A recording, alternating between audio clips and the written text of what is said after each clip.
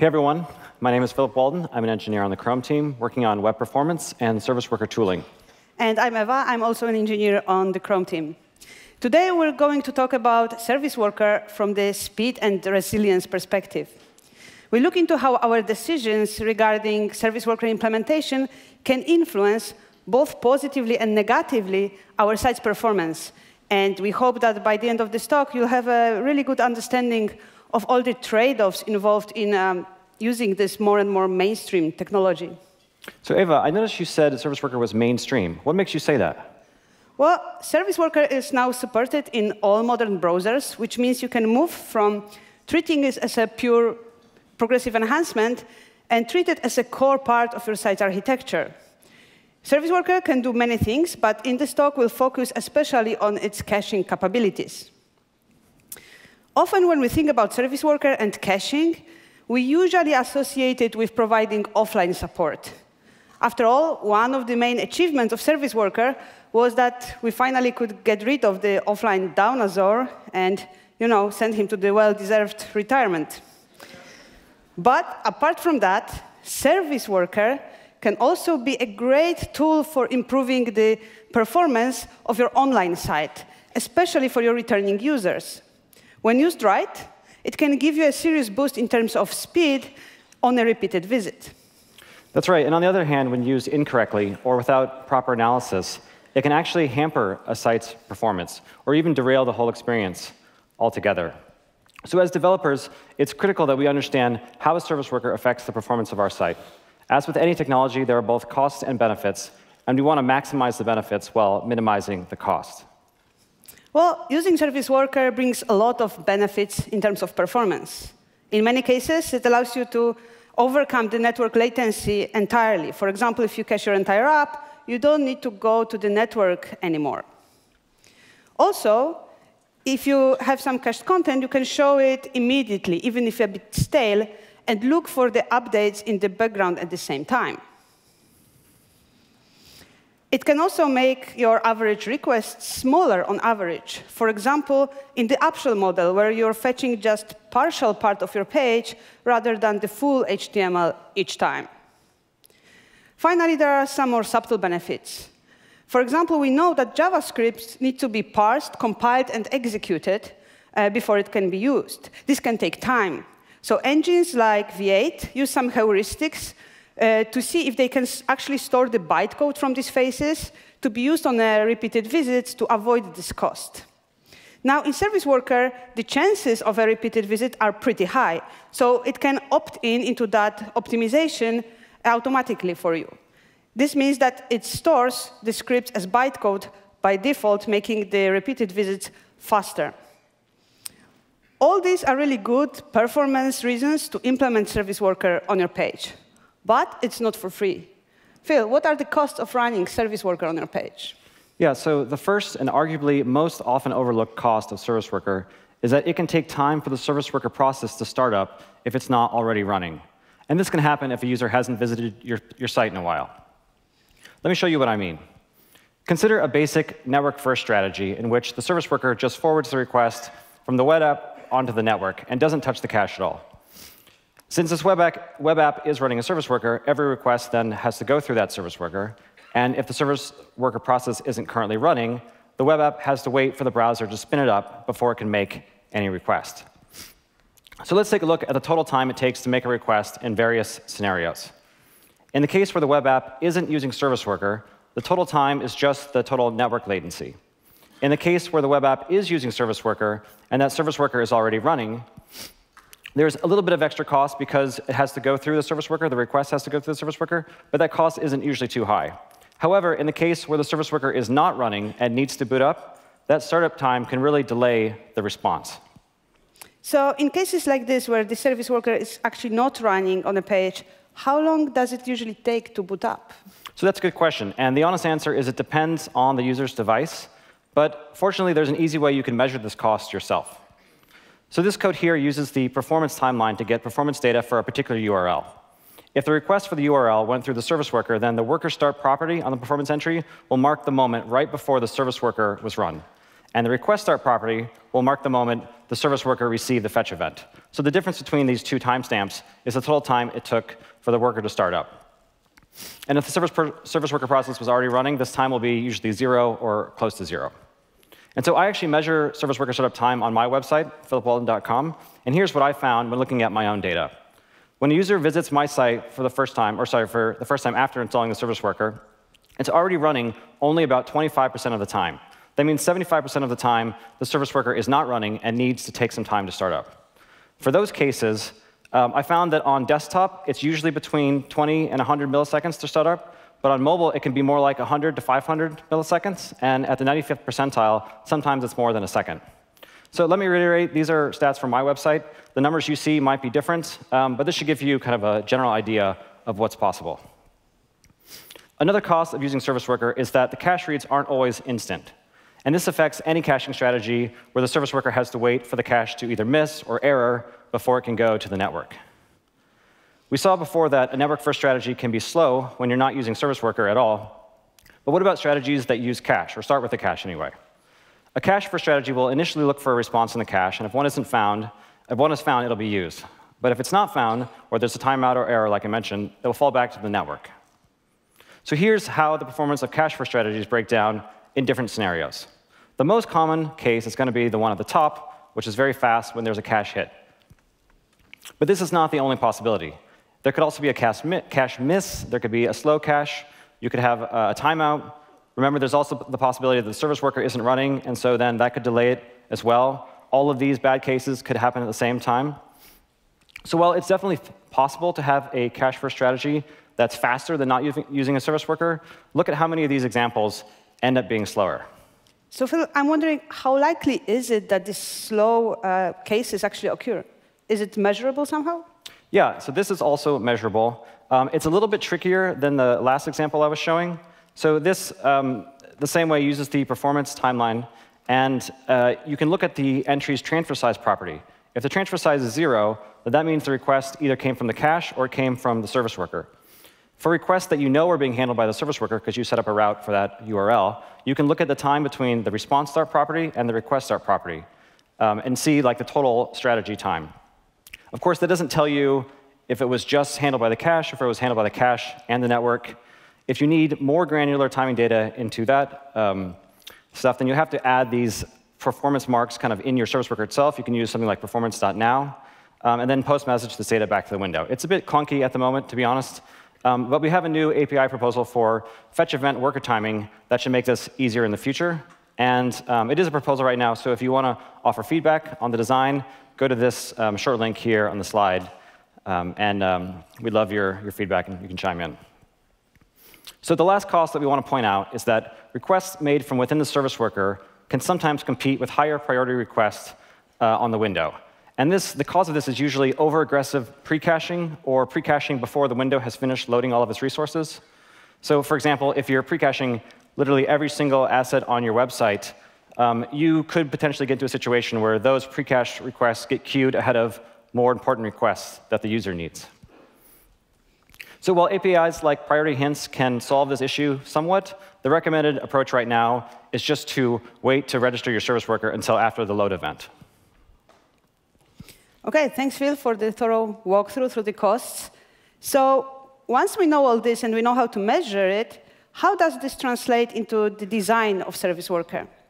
Well, usually, there are 3 sources the service worker gets content from, either from network, either from the cache, or it can also generate it on the fly, for example, by using some templating logic. When designing service worker, your role is to find a combination of these 3 sources that is the most efficient for the use cases on your web pages.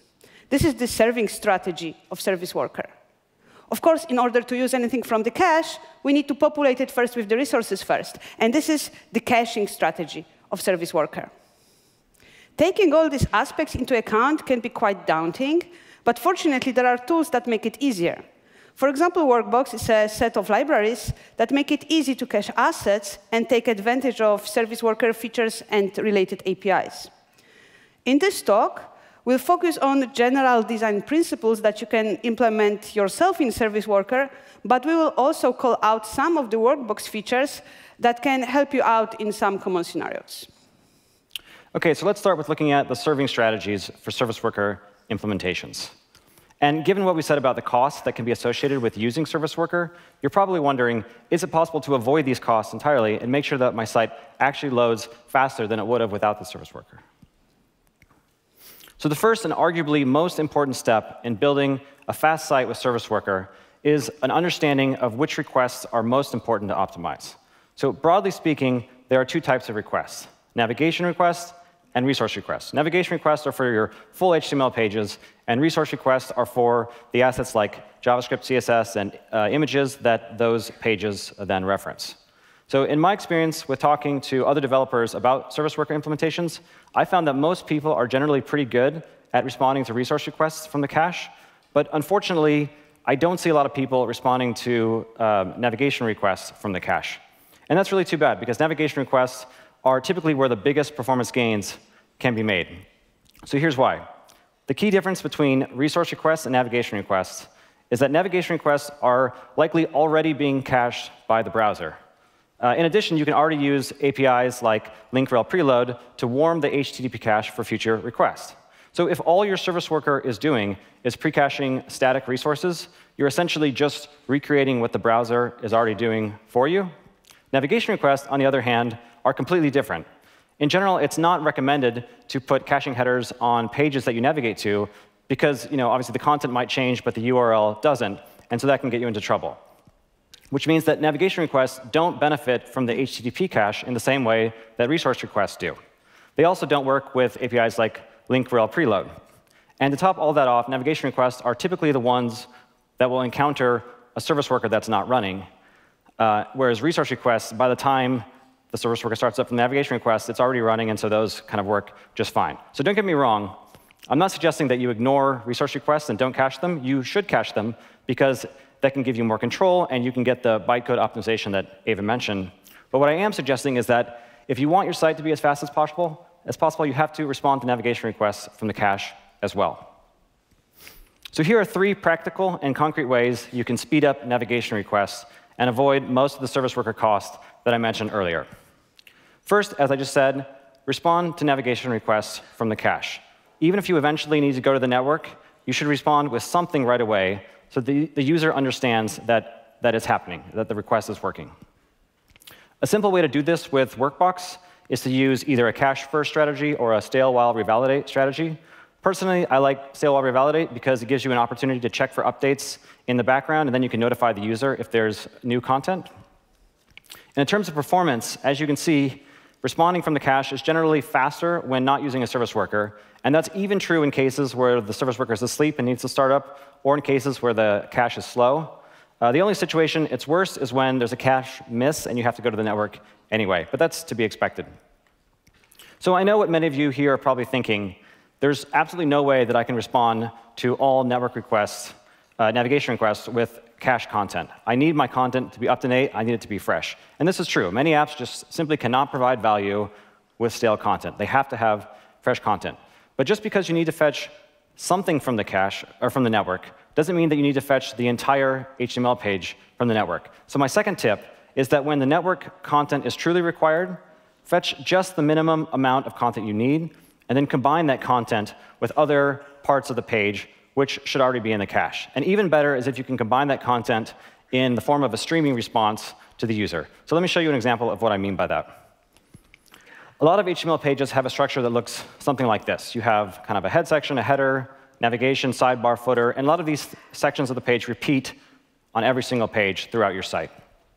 The only thing that changes is often a single content area, like you can see here. So in these types of situations, clearly, it's more efficient to just fetch the stuff that's changed rather than fetching all of that stuff every time. If you've ever built a single-page application, you're probably kind of familiar with this concept, though the streaming part might be new to you. So here's a visualization of the performance breakdown between traditional network responses and a streaming response that combines network content with cache content. So in the example on top, since the network request is for the full HTML page, you can see it takes a long time.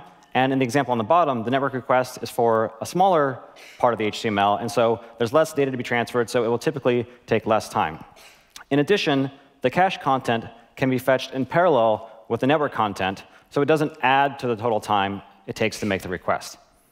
And lastly, and this is the best part about streaming, since it is a stream, we don't have to wait until all the content is available to start sending something to the user.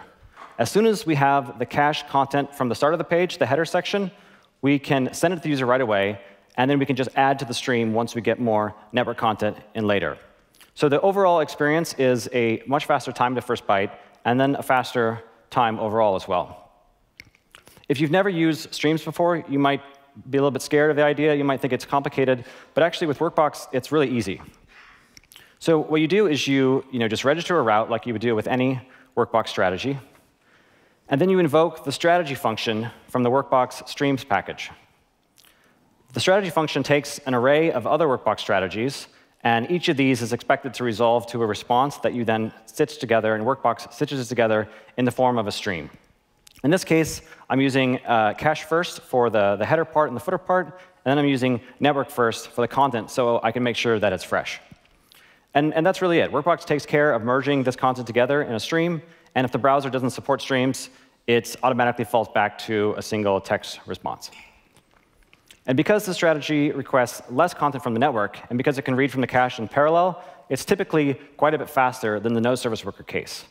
Of course, the actual speed differences will depend on the size of the content area relative to the entire HTML page, and that will vary from site to site. But in general, streaming cache content with network content is one of the fastest ways to respond to navigation requests.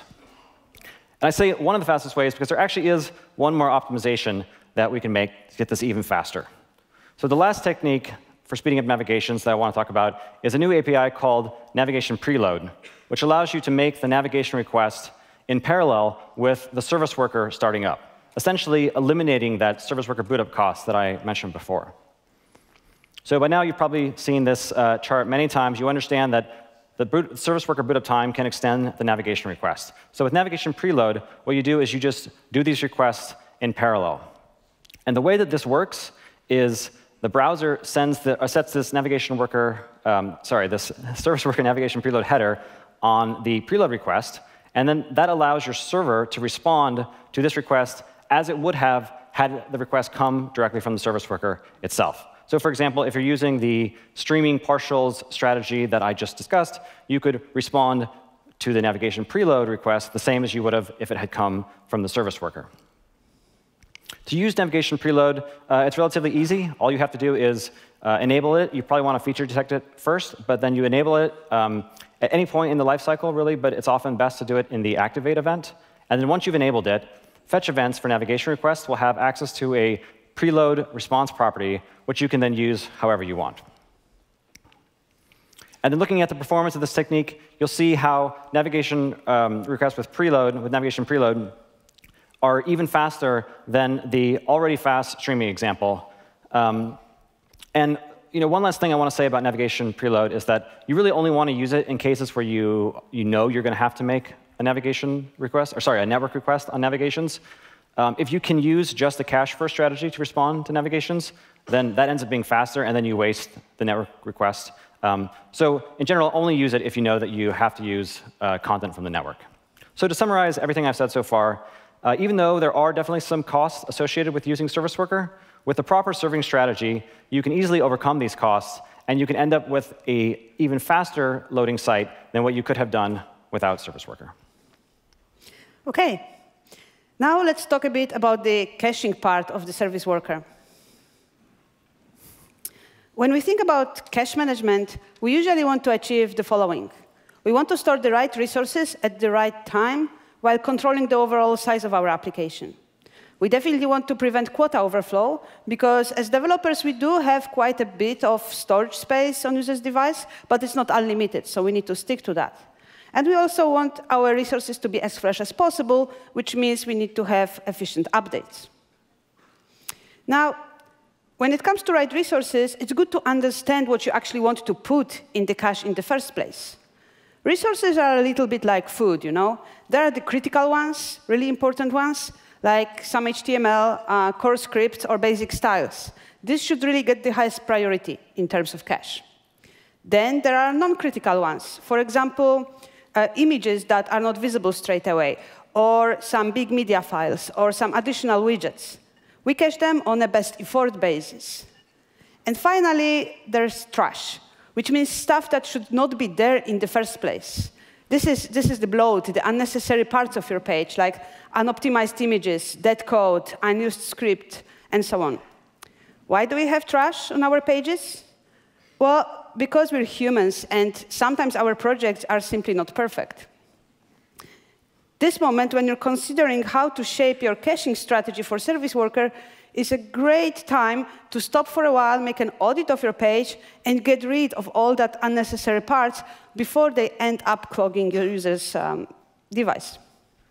So reviewing your app and understanding which resources are critical and which are not so critical will really help you later in designing and updating your cache in an efficient manner.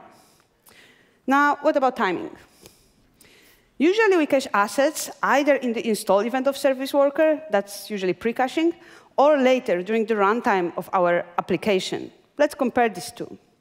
So pre-caching is very similar to installing a ready-made package with your app. It's great for caching the critical content, since we know it's most probably going to be needed anyways. It's relatively easy to implement and to manage and to update, because you can just replace the whole package with the new version when needed, and also because the size of such package is known beforehand. On the other hand, when using pre-caching, you need to make a lot of arbitrary decisions about what your user is going to need even before they start interacting with the page, which might lead to the situation where you cache many more resources than necessary. Also, as Phil mentioned before, it can cause network congestion and compete with the other network requests from the window. Runtime caching, on the other hand, is really great for non-critical assets because you can draw conclusions from your user's behavior. For example, cache only images they already accessed, or cache different parts of your app depending on the user's entry point. On the other hand, the problem with runtime is that you need to be really careful about updates because assets might end up in cache at different moments in time.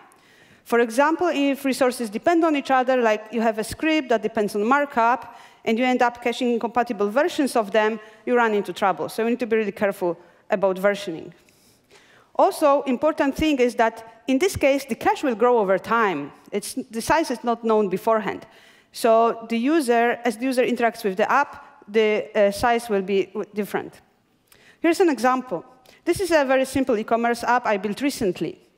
If I cache pages in this app at runtime, and the home page is fully cached, it takes about 150 kilobytes with all the images. But later, when the user navigates to a new category, like accessories page, it gets added to the cache, and the overall size grows to 300 kilobytes. And so on and so on. As the user interacts with my app, the overall size grows. If the app is really big, it might be really hard to predict ahead of time how much space it will take on user's device. This is why it's so important to control the size of your app throughout the runtime. Phil, can we do it programmatically somehow? You can. If you ever need to check your app's current kind of storage usage, you can use the Storage Manager API, which has an estimate method that returns both the total quota as well as the current amount that's being used. Well, it's really cool that we can estimate that because it allows us to proactively control the app size and prevent quota overflow. Quota is limited and depends both on user's device and also on the amount of currently available space on the device. So you can't just throw assets into the cache and assume it will never fill up. You always need to have a plan on how to remove old or unnecessary assets. After all, you don't want a situation where you can't update some critical script because your cache is full of, cat videos. Here are some things that can help you to stay below the quota.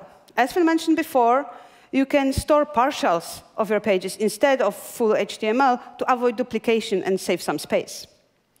You can also separate your critical and non-critical assets into different caches with different names, so that you can evict the non-critical ones when needed without touching the rest. Finally, you can also cache some resources only if there is plenty of space, like conditionally. Or you can put size or maximum number of entries constraints on your cache. I think this is something Workbox can help us with. Yeah, with Workbox, you can easily manage the rules for how and when cache entries should expire with the cache expiration plugin. And you can use it with any of the Workbox strategies. So you configure both a max number of entries per cache or a max age for each entry. You can also configure the plugin to automatically purge all entries if there's any kind of quota error or anything like that, which is usually a good thing to do when you have a non-critical asset cache. OK, now a few words about updating the cache. The simplest solution is what I call the nuke approach, which means you clear all your caches and start fresh every time your service worker updates. It's very easy to implement, but it's not very efficient nor kind to your users' data plans. So you should be more granular about what you update and when. And if you want to be more granular, you need to properly tag your assets so that you know which ones are compatible with each other. You can use the content-based hashes in the file name of the given resource, or provide revision data on each asset so that you can manage it in Service Worker later on. This process can be very error-prone when done manually, so fortunately we have tools to help with that as well. Yeah, with the Workbox pre-caching package, you don't have to manually manage the update process yourself at all. It has an asset manifest that maps file URLs to their revision hashes, and that allows it to remove old assets and fetch new ones without having to touch any of the unchanged assets. It makes the upgrade process really efficient. Workbox also has both Gulp and Webpack plugins, and as well as a CLI, so you can easily generate this asset manifest yourself. As you can see, Workbox makes a lot of things easier for us as developers, so that we can focus on what matters most, and that's the user. And users can really vary. They can be of different background. They can use our app at home or on the go. They can use more or less advanced devices or have different access to data and connectivity. There are some things we can do to accommodate those differences. First of all, when working on performance, never assume the environment you work in is representative of your whole user base. For example, you should always throttle your network to 3G speed when testing to get a more realistic feel for your app performance. Secondly, keep in mind those underpowered devices with little storage and really control the size of your app. Remember that the overall size of your app might grow over time if you use runtime caching, and plan accordingly. Also, sometimes there are actually explicit hints from the user that you can use in your decision-making. For example, you can refrain from speculatively pre-caching future resources if the data saver mode is turned on. When user enables this feature in Chrome, the save data header is being sent with each request, so you can detect it and, for example, refrain from aggressively pre-caching a lot of future assets. Similarly, you can use the Network Information API effective type method to differentiate your strategy based on the current network condition of the user. Finally, you can also consider scenarios where you give the user the full control over the experience. For example, you provide Save for Later button, where user can explicitly opt in and decide to get something stored for future use. Putting the user first can really benefit the quality of your app, especially in the long-term development horizon. So to wrap up, I know we've presented a lot of content today, and we don't expect you to remember everything. If you want to learn more about Service Worker best practices, we've launched a new section on web.dev with content dedicated to building fast and resilient web applications with Service Worker. So definitely check that out. Also, we've just released a v4 beta of Workbox with lots of cool new features. And we'd love your feedback on GitHub before the public release. And finally, just a few key points we want to leave you with. First, definitely have a plan. You can't just assume that adding Service Worker to a site will magically make it faster, because without an optimization plan, it probably won't. Second, don't just reinvent the HTTP cache inside of your Service Worker. And don't just cache static resources. If that's all you're doing, you're not actually optimizing your site for Service Worker, and you might even be making it slower. Third, remember that navigation requests are the most important requests to optimize, and you should always try to respond to them from the cache. Fourth, measure the real user performance of your implementations, and make future performance decisions based on data. Don't just guess. Fifth, control the size of your app and how much you store on the user's device. And last, but definitely not least, respect the user, respect their data, and respect their preferences. So thank you. If you have any questions, feel free to find either of us afterwards, or hit us up on Twitter and ask questions. That's it, yeah. Thank you.